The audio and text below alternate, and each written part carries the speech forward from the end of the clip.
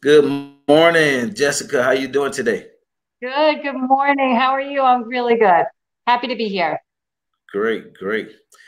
So this morning we're going to get into some subject to investing, subject to real estate investing. Yes, we get this topic come up quite a bit, so I'm happy to give you my input on that. Before we get started, can you tell us a little bit about yourself? Yes, so I'm an attorney in New York. I'm up in the Hudson Valley. We're about an hour and a half north of New York City, about an hour and a half south of Albany. So I'm in a really central location. And I'm a trial attorney by background, so I'm a litigation attorney. So I tend to take all of my experiences and turn it into what not to do to help people prevent themselves from getting sued or having claims against them. So I do a lot of consulting for landlords and real estate investors. Um, and I do a lot of estate planning because I think it's really important for real estate investors to combine their business side with estate planning for the next generation and how to protect what you work so hard for. Right. So I think I started about 4 years ago investing myself as another form of sort of another bucket for my retirement. I do the traditional investing, but I've always been around real estate. It's sort of in my family background, and I figured I'm going to start small and see if I like it and go from there. And it's been great, and I'm slowly building up my properties, and so that hands-on experience also helps me then combine my real life experience for landlords and real estate investors as well for the legal piece. That's great. So, have you done any subject to deals yourself? So I haven't myself. I've been looking for them. Where I am right now in the Hudson Valley, it's a hot market. It is really hard to get a good deal. So the subject to is such a good option, but you really have to either have the time to do the legwork yourself to find it, Right. or you have to hire somebody to be doing the legwork to find it, right? Because they're definitely out there. But I work full time. In addition to my law practice, I teach at the community college. And then I have my family and my kids. So I don't have the time to really find one. If it falls into my lap, I'd be thrilled. Yeah. Um, but I see people having the most success with it by actively making that their business model. You have to put in the time and the effort to find that owner who's willing to do the subject to deal. Right. So it's on my wish list of things to do, but I haven't been able to find one just yet. So I get a lot of questions from some of my students across the country, and they want to know, are subject twos legal? Yes. Okay. So the subject to is brilliant. I think if you can find somebody willing to do it, it's fantastic because again, it's another way of using someone else's money to buy your investment. Yeah. So it is not illegal. Okay. Basically, what it breaks down to is as a seller, I'm selling you the property, but I'm willing to keep the debt. Okay. This is Right. why it's so risky actually for the seller, not risky for the buyer. You Right. know, um, so I'm going to keep this debt in my name, but I'm giving you the deed. Okay. And so you're going to pay me money for this marketable thing that I have, which is an existing financing, a mortgage of some kind. So where people get caught up is in every bank document, there's something called the due on sale clause. And everybody's heard of it. Nobody really understands it or they're afraid of it. And really, all it says is that the bank has the option, bank has the right to recall this loan if you sell the property to somebody else. Because remember, when this bank sold the property to the seller, they did the credit check and the background checks and looked at their pay stubs and looked to make sure that they could really pay this mortgage. Right. If that seller sells it to somebody else, they have no clue whether or not this new buyer can afford this mortgage. Is this buyer going to make the payments? So that due on sale clause gives the bank the opportunity to say, I want you to pay my note in full because I don't trust that you're going to pay it. I don't know who you are. I didn't screen you. And now I'm going to exercise that option. But Mm. what's important to realize is it's not mandatory. The language doesn't say must. It gives them the option. They can call in the note if they choose to. So part of the background to understand is why. Why would they bank want to do it? The bank would do it if they thought they were going to make money from that deal. Yeah. Okay. If the interest rate at the time was really low, let's say the interest rate was 2.5%, and now the interest rates are 6.5%, then yes, they want to refinance. They want to call in that note so that they can make more money on that interest. But if the rate is substantially the same and the mortgage is being paid every month anyway, typically the bank doesn't care because they're going to have to pay an attorney to deal with foreclosing on the property or pay an attorney to deal with the refinance of that mortgage. All of these things cost money to the bank. They don't want to waste money on that if somebody's paying the mortgage. Right. So, um, so in my experience, everybody is concerned about it. And I always counsel my clients, you need to be aware of it. You need to know it exists, and be prepared for it. But what typically happens most of the time, it could take months or years for the bank even to realize it. People ask, well, Right. how does the bank find out? So when you take this property subject to, you're going to tell the insurance company, I'm now an insured on this property. Add me as an insured. So when the insurance company adds you as an insured, they're going to notify the mortgage company that there's now a new covered person on this insurance policy. Right. And that's how the bank finds out. So it'll take time for them to catch up. So even if the bank says, you know what, I want to recall this note, pay me in full, or let's refinance, it's not going to be immediate. They're not going to say to you, you have 1 week. It's going to take months. Realistically, it's going to take several months for the process to go through.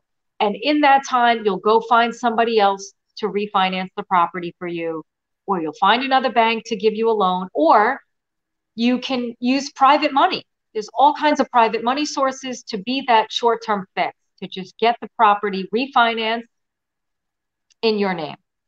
So there's nothing to panic there. It is legal. Here's the area where you can kind of tiptoe into the criminal world. If you are dealing with bank documents and you're signing anything, any sort of legal document, it is very important that you're honest and upfront on all legal documents. If you lie on any legal documents about the status of the mortgage holder or you as the owner, then you're talking about fraud.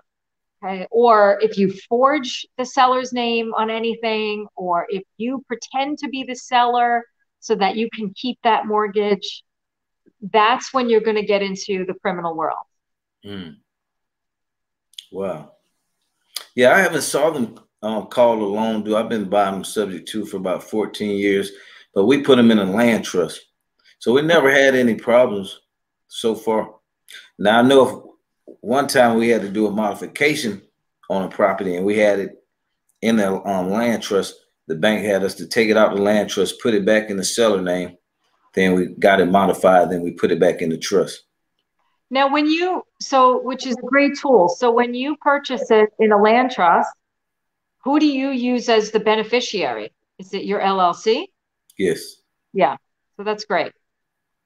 Okay. Very smart tool because now the land trust is creating the privacy, and it typically will help the bank keep status quo.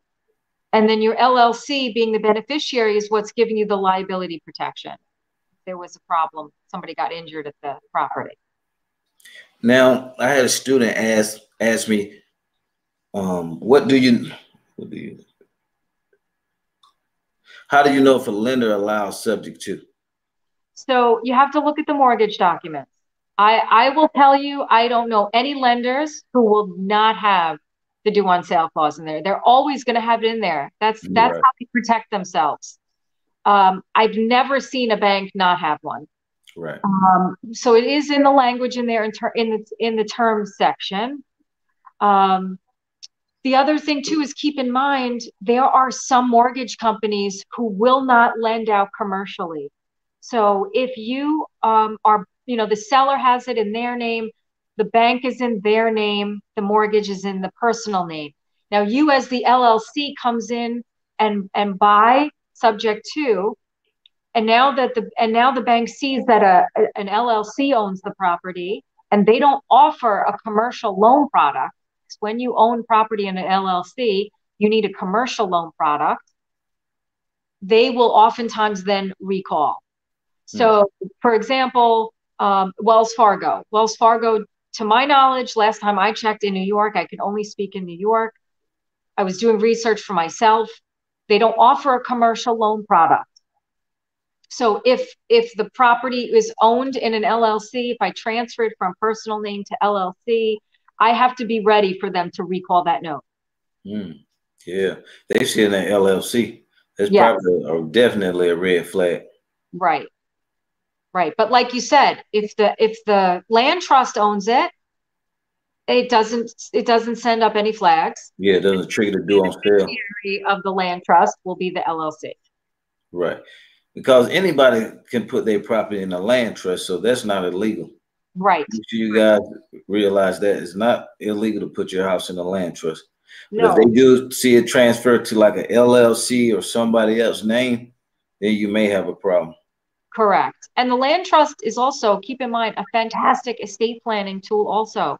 Because Yes. if something happens to you as the owner, if it's in a trust, it automatically passes to your beneficiary, whether it be your LLC or your family or your personal family trust. And that way your family or your business partners or whoever else, is controlling your business doesn't have to deal with going to probate court. Right. That could be a headache. Yes. So especially if your the rental income is what feeds your family. Right. Yeah. Yeah, that's a big difference. Yeah. So it's really important. I'll tell you this, and I'm sure you do it this way too. When you're buying subject to, make sure you get an authorization, a power of attorney, something from the seller that allows you to communicate with the mortgage company, so that Right. if you have any questions about this mortgage, you can call and ask. You want to, figure out where to send payments or refinance or do something. If you call up in your name and not the seller, they're not going to talk to you about the seller's mortgage. Nope. So make sure that the subject to package that you're using, the documents, includes that authorization or power of attorney. Yeah, we like to do both. Mm-hmm. Because that power of attorney, you can sign documents on their behalf. Yes. The power of attorney, but if you don't have it, guys, don't try it. Mm-hmm. But Now, make sure you that if you're one of our students, that's part of your package. So okay. that's mandatory, and we get a copy of their license also. Have you ever done a subject to as the seller? No, heck no. Okay. I was just curious. uh, some people, will sell their rights and wholesale subject to. Now I have wholesaled a couple of subject to some investors that needed a lot of work. Okay. Yeah, Yeah, all these different options. And but yeah, not so, not one that I've purchased like in my name when it got a loan for. mhm, I wouldn't give up that much power. yeah, Not if I got a loan in my name for the property. right, right. Most people that are willing to do the subject to are just trying to avoid foreclosure on their credit history. They don't want to ruin their credit history. They have no equity in the home. They just need to get out, and they realize that the only way to make any money is to basically sell their right of mortgage. Yeah.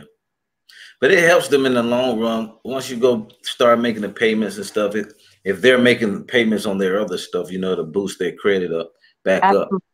And Absolutely. one, Yeah, it is a win-win oftentimes for them. and one thing we also do too, we put them in a credit repair program. So help them get back on track. So they're usually back on track. We got a really good lady too, if you need her. But she can She's awesome. That's That's all I can say. great. She can take That's, that's bank an runs. awesome service. It's yeah. So they're pretty happy. We put them in that credit repair. They're usually back up and running in about 2 to 3 months. That's fantastic. Yeah. Yeah. All right, Jesse. Well, Oh, thanks a lot for everything. happy to help out. And yeah, if any other questions come up, you know where to find me. Okay. Thank you. Take care. Bye bye.